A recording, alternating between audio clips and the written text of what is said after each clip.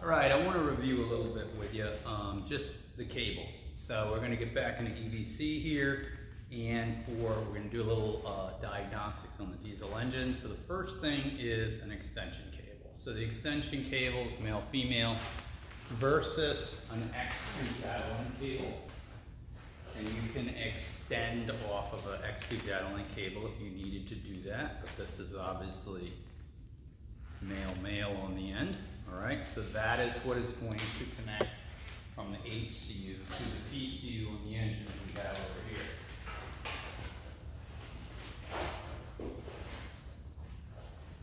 Now what I want to use this cable for is I want to use it so that I can connect Vodia to the engine up to the helm. So I need to go down to the engine and find the diagnostic link connector.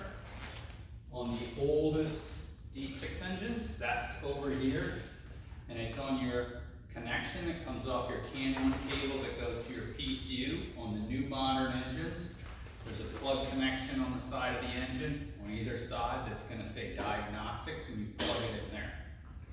So I'm going to plug the male end into the diagnostic, and it says right on it, diagnostic. And then I'm going to run that up to my Vodia tool. All right, and I'm going to plug that Vocom box in. This way I can get my data link from my Vocom box, which interfaces with a laptop. That will allow you to connect to the engine. All right. So the next thing we're going to do is do a little diagnostics using the breakout box. Now, on the diesel engines, there is this breakout box. Okay, this is a 5-pin breakout box. It has most of all the connectors on the engine, and that will allow me to plug into the harness and then plug into the sensor, and that's what I want to do.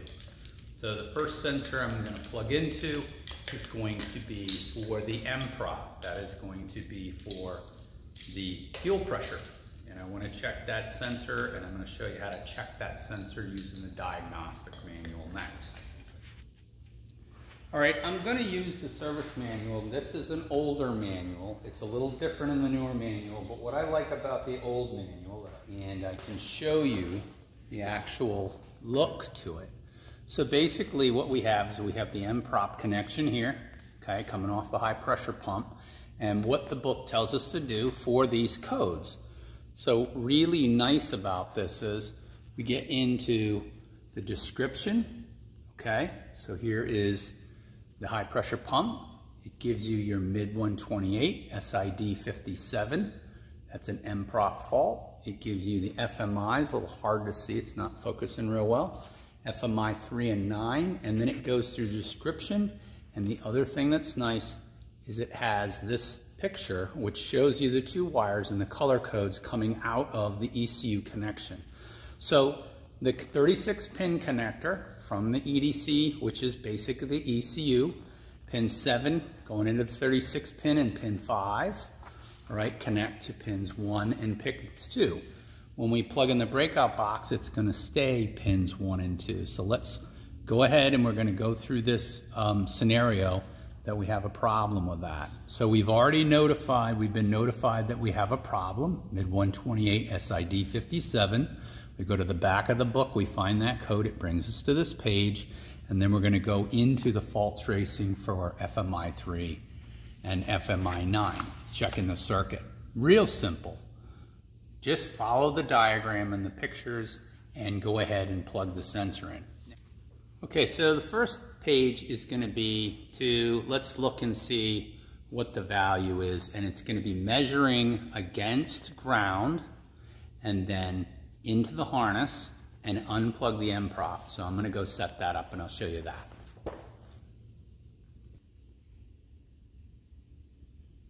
All right, I'm ready to hook the breakout box up, and just so you can see a little bit about this, there's a couple of different 2-wire connectors, and all you really have to do to identify the correct one is to unplug the M-prop. So the connection is back here behind the DC to DC converter, and I've unplugged it. So what I want to do is I want to test the circuit, and let me just, as I hook this up, I'll talk to you a little bit about how that works. So with Bosch processors, what they did was the diagnostic engineers figured out that if I take the sensor information, so one of these wires going back is going to be the control wire. So I have voltage going into the actual M-prop, so that's going to be fed by the EDC processor, and then the EDC processor is going to ground and unground the other side of the circuit. Because this is a solenoid, I'm going to have it at a fixed frequency, I'm going to energize that circuit, and then I'm going to ground and unground it through duty cycle. Now, for diagnostics, that driver or grounding transistor inside the EDC processor, that is going to tell us what the condition is of the circuit. And so we have a meter. We're going to put our meter on ohms. And the manual tells us that we need to take our meter leads, and we take one of the leads, and that is going to go to ground. That lead needs to go to the ground, which is over here on the back side of the starter. You cannot use block ground because it's an isolated ground. So the only good ground for this application is the ground stud on the back of the engine. Now, the diagnostic routine in the book has a couple of steps. Number one is shut the power off. That means shut the battery switch off. So I have my meter set on ohms. The next step, it says, is to connect the breakout box, which I've done to the harness. I have left the other connection open, so I am not plugged into the M-prop. I've only plugged into the breakout box and ultimately the harness back to the ECU. The first test is to test for resistance for the driver circuit back to the ECM that's going to ground the circuit, all right? And the other one is to block ground, which is on the starter. So I'm going to reach down here. I'll put one lead on block ground. I'm going to take my other lead, a little cover off my meter leads, because we got nice new meter leads. And I always want to check my meter to make sure that I have 0. So I do. These are good meter leads. I'm going to put this on my ground, and then I'm going to put this on terminal number 1. Now that's going to give me a resistance value, if you can see it, of 97,000.8. So 97.8 thousand ohms, okay? And we need to check that value against the book to see if that is correct. The other lead, when we put it on here, should read continuity because that is block ground, all right? So it reads continuity to block ground. So I'm going to look for this lead and this connection to see what we have inside the ECM. So again, waiting for it to balance out, 97.8 kiloohms. For this old book, it gives me a value of between pins 1 and pins 2, all right, which is block ground is the first test, okay? Battery negative is 60 to 86,000 kiloohms. Now we read 97,000 kiloohms. I want to talk a little bit about the meter and about what you're reading.